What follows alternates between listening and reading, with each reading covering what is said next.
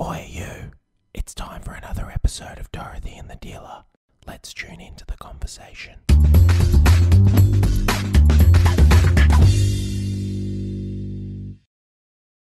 You talk about the different levels at the very base. It's the least evolved. It's the black and white thinking, and then as you grow and as you're broader, it's greyer, or you can see the grey.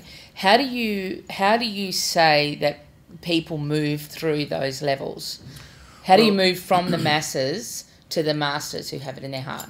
Well, when I ask people from a religious, the religious construct, how many of you have gone through and found yourself migrating through religious understanding as you've evolved from your teens, 20s, 30s, 40s, and 50s? And most people put their hands up and said they've migrated. Yeah. You have a few that are really stuck and very dogmatic and very staunch, polarized individuals. But most people, they bang their head against the wall trying to be something and find out that doesn't match, and they can't. And so they realize they're caught in paradoxes. And eventually they confront those paradoxes and evolve past it. So there is an evolution of moral development and religious development that's easy to see in most people's lives. So that happens in almost every field. Every field that I've studied, 297 different disciplines, I find that same imperative sitting there in the disciplines. So in anthropology you see it, you have a dogma sitting there, and then you have the people out there that are challenging the dogma, and they're more objective. And you got others they'll stay, Darwinian evolution. I mean, Aristotle stood for 2,000 years. 2,000 years. Anybody that went against Aristotle was considered crazy. Giordano Bruno faced that. Copernicus, Galileo, they all were challenging Aristotelian, Ptolemaic, geocentric worlds. So what makes someone challenge it, and what makes someone stay in that space of black and white? The evidence that they accumulate gets so strong. So it's experience? They become objective in their data, and they make sure that's as objective as they can, and then they're convinced that the data doesn't support that. Yeah. Right. I did that when it came to human psychology. I found that I didn't find this idea of one-sidedness. When I did that research, I found that this is the opium of the masses. This isn't what's true. Yeah. This is what sells. Yeah. And I realized the commercial element of that.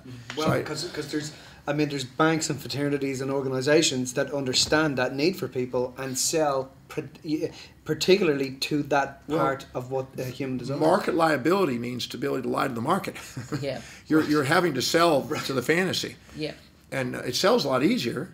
Yeah. But I think I use the analogy, if I was to stand up, let's say there's a gentleman up on stage, and he was speaking to a mass audience, and he was saying that you can get instantly wealthy for this, buy this $49 package, and you're going to be instant wealth overnight without effort, instant gratification, billionaire overnight. Right. Buy this Bitcoin or something. Yeah. Yeah. And I'm sure that in that presentation, the people that are neophytes in the area of finance would be sucked into it because of the dopamine. Yeah. Because they bang in their head against the wall and they're not getting ahead, and they go, oh, this will be my way out. A quick fix. Even Jim Collins warned against immediate gratification and one thing to fix everything. Buffett would just sit there and just nod his head, like shake his head and just walk out. Yeah. Because he would know that that's ridiculous. Yeah.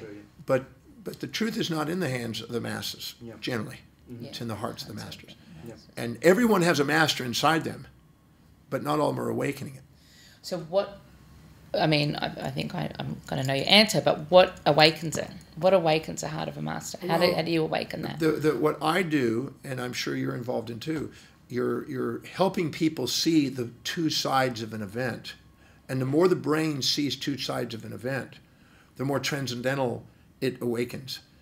And the less it sees it, the more it polarizes events, the more it stays trapped in that seeking of one side and avoiding the other side. I think that in us saying that, though, I think it's important to note that it's not just about seeing the two sides, is it? Synchronously. Yes, because you have to, you can see the plus, and then because a lot of people can see the plus and see the minus. You can't separate them in time. Yes. They have to be synchronized. Synchronized, yeah. That's why the synchronicity is so important. Yes. I just finished a program that I delivered in South Africa just a few days ago called Synchronicity, where we went decade by decade through people's lives and we took an event that was most painful, most rejection, most negative in their minds, and found out where the other side was at the exact same moment, Yeah. until it was quantitatively, qualitatively balanced. Yeah. And we found what is called episodic memories, which are the exact space, the exact time, the content, the context, the vector, who it is, etc. We narrowed it down and got really precisely present with it. And the intuition just pulls out of the subconscious mind, just pulls out the other side. Yeah. And when they see that other side, there's like a aha. Yeah. There's an awareness that, oh my God, when I was criticized by my dad, I didn't realize it, but I had blocked out with a subjective bias my mom's praise. Yeah. Yeah. And my criticism and praise were synchronous. Yes. And I was actually balanced, and there was nothing but love sitting there. Yes. But I only saw one side, and I ran a story, and I've been avoiding anything that reminds me of that and seeking its opposite as an animal, avoiding pain and seeking pleasure all my life because of that event that I never synchronized. But then once I synchronize it, I transcend and awaken and strengthen the transcendent state of the human mind. And then we all of a sudden realize, now I'm able to see things fully from an actualized perspective instead of a subjectively biased state. Yeah. I want to ask you something, I think before we finish up, about that moment, that aha moment. And when you experience that moment, you're you know, you do that in your seminars. You know, we do this in our seminars. But when you experience that moment, something happens, and it's like my mission for me is to help people understand that there is that place to go to, whether they choose to go there or not. But there is a place that they can go to where they can see that it's all synchronized, that there is love in that event, or there is love in that moment. But we were listening to you at many, many years ago at Prophecy, I think it was, and you were talking about the science of that and what happens in the cell at that moment.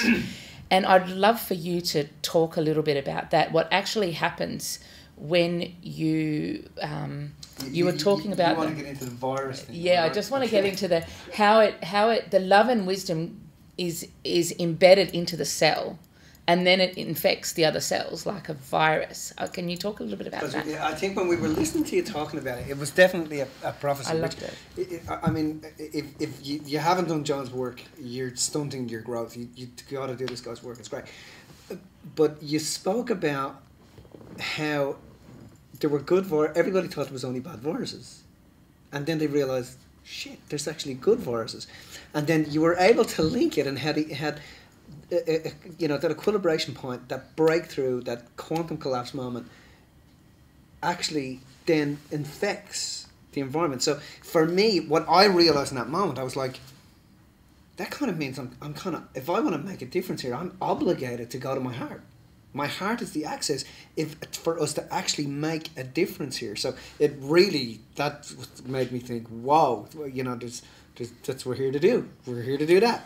Well, I don't know how to develop that very simply, but I have to do it over development here. Well, like I said, just dive in. I'll have to go down the rabbit hole a bit. Go down the rabbit hole. If you're highly infatuated with something and you perceive it supporting your values more so than challenging it, you fear its loss. Mm-hmm. And if you're highly resentful to something and you perceive more challenge and support to your values, you fear its gain. So the fear of loss of that which you infatuate with, which is prey, which is food, is the fear of starvation. It's an analogy. Yeah. And the fear of that which you resent coming to you is the fear of predator, fear of being eaten. Yeah. The two most primordial fears, the fear of loss of food and the fear of being eaten. Wow. So it's a food chain mechanism in the brain that's in the amygdala reacting.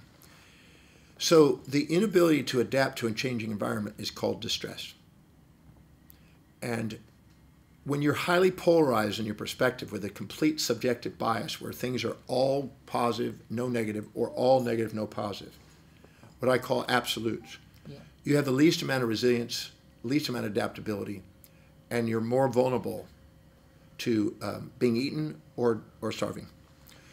So the person who is living congruently with their highest values, and they're having more foresight, and they're pursuing challenges that inspire them, and they're mitigating their risks, and they're planning for the positives and the negatives, knowing full well that they're there and balanced, is the person that's resilient and adaptable to change.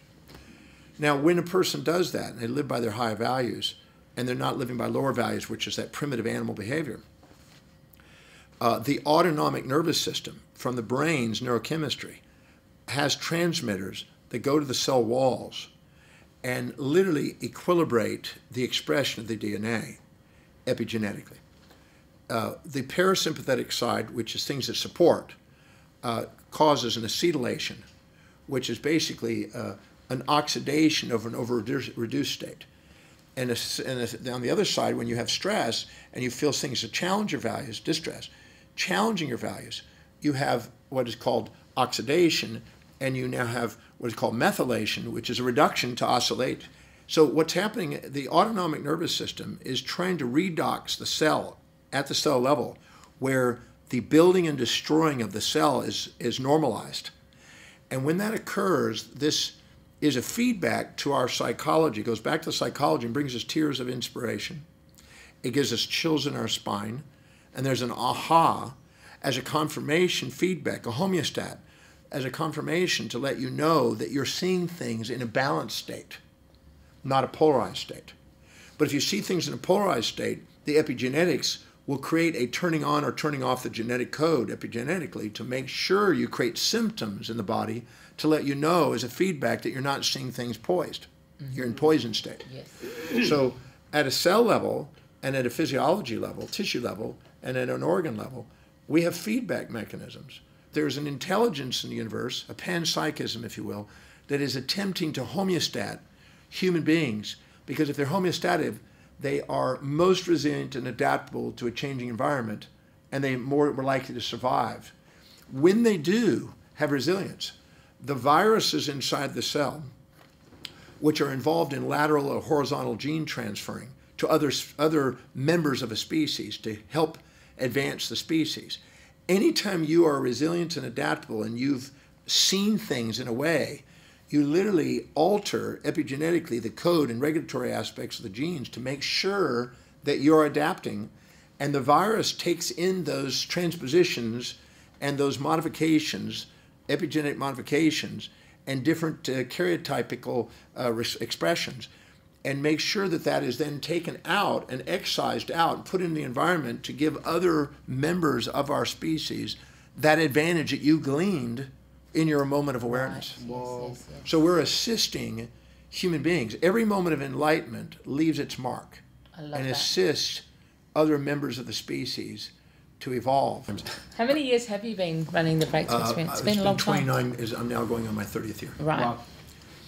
In that program, I do the grief process, which I'm working on a book on. And this process, I've done about 3,500 cases now. I started it in 1984, and I've been using it clinically all these years. And it works. It's just a science. And there's absolutely no reason why a person has to have grief more than 3 hours ever again on the planet with this tool. Mm-hmm. But what happens is that every trait, action or inaction, that a person perceives is missing, that they're grieving the loss of from a bereavement, are traits that they infatuated with, that they assumed supported their values more than challenged it. Nobody grieves the loss of things that they resent. They only grieve the loss of the things they're infatuated with. So the truth is, with every grief, there's a hidden relief. Mm-hmm. They're entangled. But one is conscious if they're grieving. That's because they're infatuated with these parts and holding on to the memories of that. Yep. And the other is buried and unconscious. And my job in the process is to integrate those two. Mm-hmm.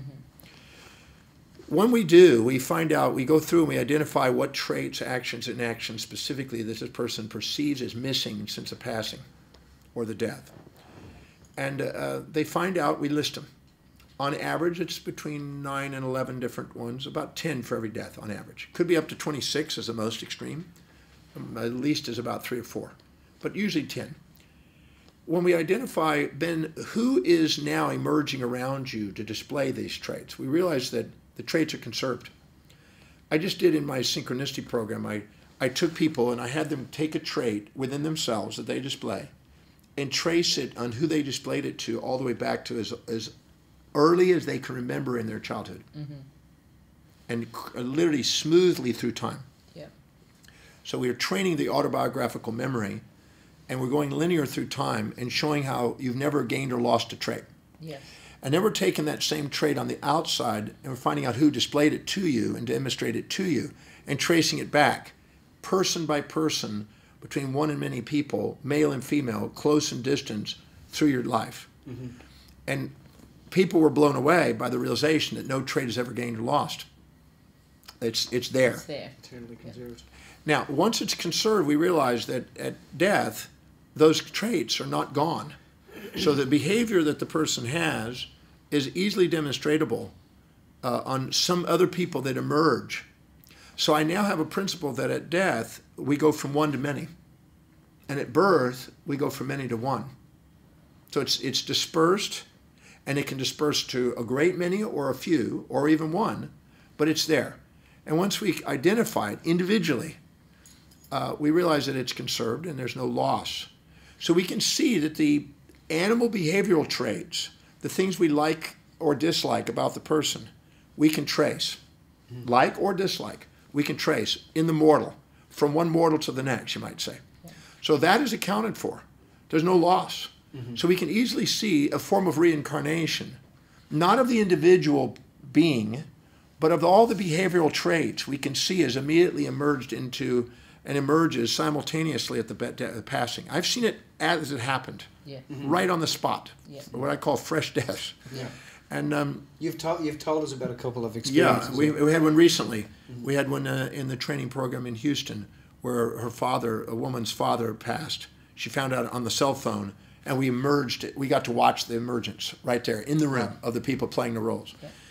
So once we realize that, and nothing is ever gained and lost, I say that the master lives in a world of transformation. The masses live in the illusions of gain and loss. Once we realize that, the fear of loss, the grief is dissolved. The moment the grief and the relief are integrated, and we brought the things that they were infatuated with and found out who was doing it, and the drawbacks of that trait they were infatuated with, and the benefits of the new people's trait demonstrations, once those are balanced and equilibrated, the heart opens. And they feel grateful. And they feel the presence of the person. I always say you can never lose somebody you love. You can only lose the parts of the person that you're infatuated with. Once you're there in love, now you have access to a transcendental aspect that's duplicatable. I can demonstrate it over and over again, to what we could call the immortal part, the part that doesn't die, that doesn't disappear. And this is something spooky. Really spooky to some people for the first time if they've never seen this, where all of a sudden a person who you pick as a surrogate starts to display and demonstrate behaviors and knowledge that the person that passed away had. The most extreme case was a 11-year-old girl who all of a sudden had a palsy with the left hand and started communicating to a 57-year-old woman and said things that this 76-year-old mother only knew, with a palsy in the left hand.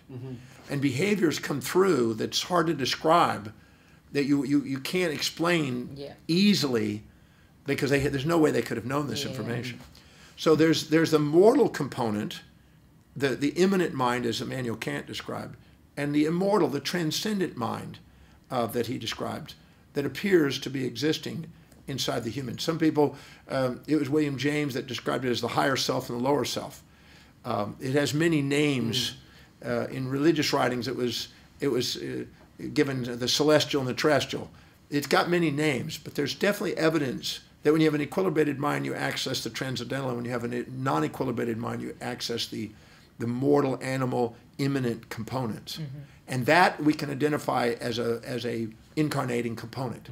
The other is actually accessible through other individuals, which I won't call it incarnation. I'm just going to call it the ability to attune and express another individual that's passed on. Both of those are accessible, and we can demonstrate it. And I love demonstrating it in front of people, even skeptics, because they go. I had a gentleman who was a medical specialist, a professor, who came to the Breakthrough Experience in London, and when I mentioned this, he said, you know, you're really stretching my reality here with this. And then he got picked, Right. unexpectedly, to be the father of a woman who he had died. And he was blown away on what he all of a sudden was saying. And what was interesting is she had a video clip of her father Wow. before he died. And she played it the next day. And this neuroscientist said, you just screwed my head up. Everything that I've just been tossed out the window now. I don't know what to believe now, because I just said that. Yeah. Yeah. I just said those things, and I don't even know where. I'd never say those things. It Yeah. just came through me, and it did it. If you could give us a piece of advice from your life, what would it be? Piece of advice? Well, I'm a firm believer in finding out what you really value and giving yourself permission to pursue what's truly you, Right. and not attempt to be a cat trying to swim or a fish trying to climb. Yeah. Allow yourself to be you. The most magnificent you will ever be is yourself. And so many have subordinated to the influence of the world around them instead of let the voice and vision guide them from within them. And so I'm a firm believer in identifying what you really value and give yourself permission to prioritize your life accordingly and pursue what's truly meaningful to you, and give yourself permission to delegate Yes. the rest of it away. And do something that's so meaningful and so productive that it earns the income to pay for the person to delegate. Yes. So serve. I think we're rewarded by serving and by being authentic. Okay, 2 more questions to finish up. The first one is, if you were to have a message for anyone listening today, what would that be? One message that you'd like to share. I think I said it, to give yourself permission to be yourself. Yeah. Cool. And prioritize your life. You know, Gary Keller in his book, The One Thing, says a really nice thing. That's great, yeah. You ask yourself, what is the highest priority action you can do today to help you fulfill the most meaningful and most important thing of your life? Yeah. If you do that every moment, and as you complete that, do that again, Yeah. a very fulfilled and very prioritized life occurs, and you maximize your brain and creativity. And I could go on and on the significance of doing that. So I've been doing that, the highest priority, 7 highest priority action steps every day for years. Yeah. But the one is even tighter. Yeah. So if you go somewhere, have the few highest priorities, Yes. the top 3, the top 1, or the top Yeah. 7, Yeah. I think is a wise thing to do every day. And thank you so much for your time. We really appreciate John, that. Thank you. We really appreciate it. We really appreciate that. Appreciate it, John. Yep. Thanks for having fun with Appreciate us. it. Thanks for hanging out. Yep. And you're off now to check out the venue, see how it all looks. Check out the venue and get to do my breakthrough experience. Yeah. And, the next time, 1,029th time now. Is that really? This is the 1,029th? Yep. Yeah, Wow. it's good.